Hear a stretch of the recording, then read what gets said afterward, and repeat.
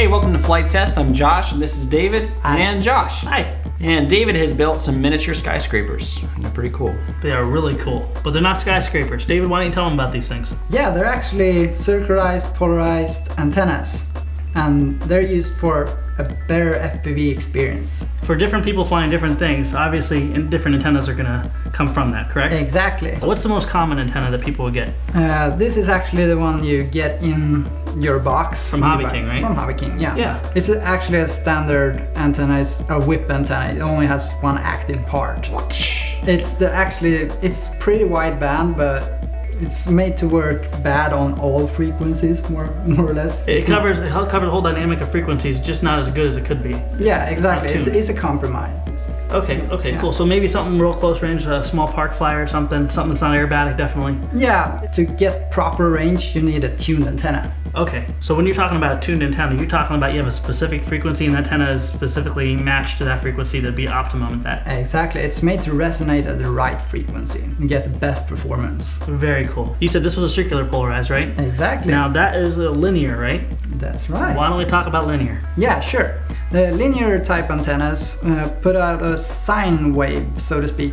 What happens is one antenna transmits it and the other one receives it. Okay. It's all fine, but when you bank your plane, you get out of polarization, you get cross polarization, and the area where the other antenna is going to receive is so tiny, just going to lose all reception. Gotcha.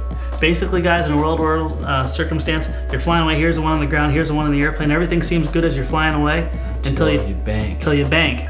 And everything seems good, you're all happy, and you bank, and then it freaks you out because your picture goes bye-bye. Yeah. And what'd you say, it goes down to 2 or something? It disappears almost completely. You lose like 26 decibels. And wow. That's like a lot. So that's not a good thing. But these work in ground applications. That's why they're so common. They use it on Wi-Fi and everything because normal things don't fly. Yeah. That's true. Yeah. It'd take a tornado or an earthquake to really mess up your interference in that application. So what would be the answer to that problem then? Circular polarized antennas. Okay, and that's what these guys are going towards. Exactly. Very cool. They're much better for FPV flying. This is a circular polarized antenna which you actually put on your plane. Okay. It's a skew planar antenna. This actually puts out a corkscrew of the signal. Okay. And there's two types. That's right-hand polarized and left-hand polarized.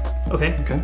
So when a right-hand polarized signal hits an antenna that's made for a left-hand polarized, it's gonna have the 26 decibels of loss. So what's great about that is whenever the signal bounces on anything, it gets distorted. But when the circular polarized antennas, with the signal it bounces, it changes its polarization. It starts rotating in the other direction, and the antenna is not going to pick that up. It's going to get a 26 decibel loss. So the signal, the clear signal, is going to have a much stronger reception. It's going to just take the good stuff. So if you're flying around things like metal objects and things are bouncing to our house, things are bouncing all around, you're not going to get that static generated from it bouncing off the house. Exactly. Very cool. Those weird interference problems. And that works at all angles too, doesn't it? Yeah, it does. No matter how you hold it, you get the same output, so you can bank, you're still gonna have the exact same signal. So no matter how you're gonna perform in the air, it's gonna give you a solid signal. Very cool. And this is homemade. You don't have to buy this either. No, you can buy it now, but you can make it yourself.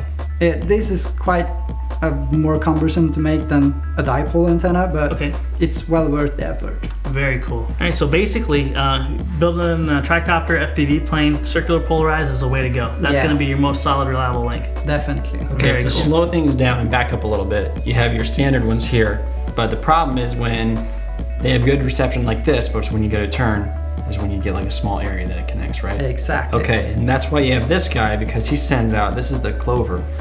It's a 4-leaf clover. It sends out a corkscrew signal, so that no matter which way you're turning, you're all good. Exactly. Is that right? You got it. I got it. Good job, brother. Yeah. All right, move on. So David, I see two circularized polarized antennas. or circular polarized antennas, and they're 2 different sizes. What's up with that? It's for 2 different sized planes, Josh. Is that what it is? Bigger planes, smaller planes.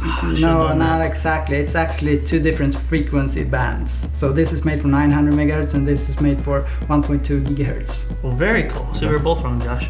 Yeah, sorry. It happens. It happens once in a while. Yeah. This is actually made for 1.2 gigahertz. So this and this goes together really good. Gotcha. They're best friends. Yeah. What's up with the? Yeah. What is this? Yeah, it's inverted V. It's a dipole antenna with a twist. Wow. I like the way you said that. Yeah. Actually, is that its slogan? Yeah, it's actually IB Crazy on RC groups. You be what? IB Crazy? You are? No, you are. Awkward. IB Crazy actually got this out to the community.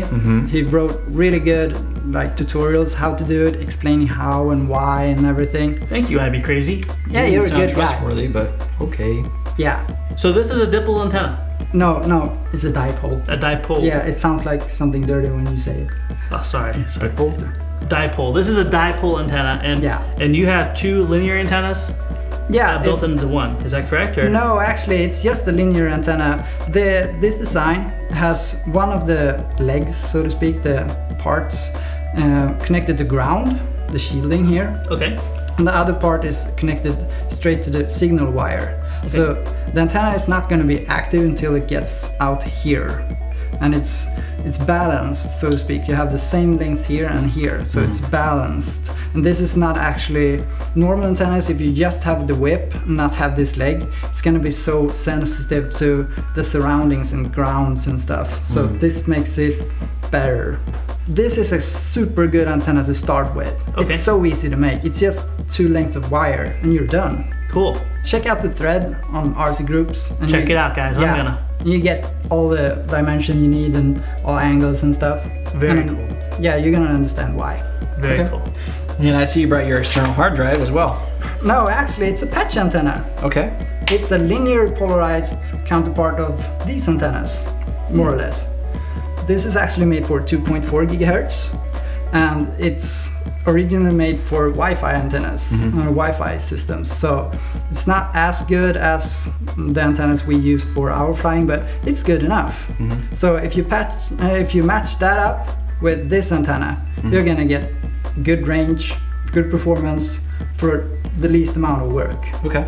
And that is also directional, correct? Yes, it is. So you don't want to fly behind yourself. Exactly. That's gonna have a funnel in front of it. So keep in your reception area. And the closer you get to you, obviously, the more critical it is. So when you're coming in to land, don't try to land off and behind you because it'll turn off on you. Yeah. All in all, FPV flying is a really great thing to go into, and especially taking time to get your antennas right so you don't lose your signal. Obviously, you lose your signal, you're going to have a lot more difficult time flying the airplane. Yes. And this is a good opportunity whenever you're testing these. Strongly recommend have a spotter looking at your plane visually with a buddy box, and that way if you lose signal, you can go ahead and have your buddy pick up on it and it'll save your plane.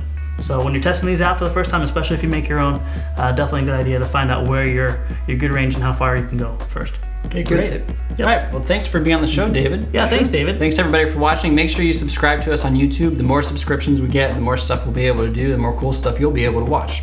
Yep. So thank you, Hobby King, for sponsoring this episode, and we'll see you later. Now, you need to put that back on an airplane. Yeah, let's go fly. This one? Let's do it. Yeah. Okay, here, Josh, take your dipple. All right. Very, very simple construction, but let me just go over a brief thing. The tail feathers are going to be glued on. It actually includes the glue for it, and it works good.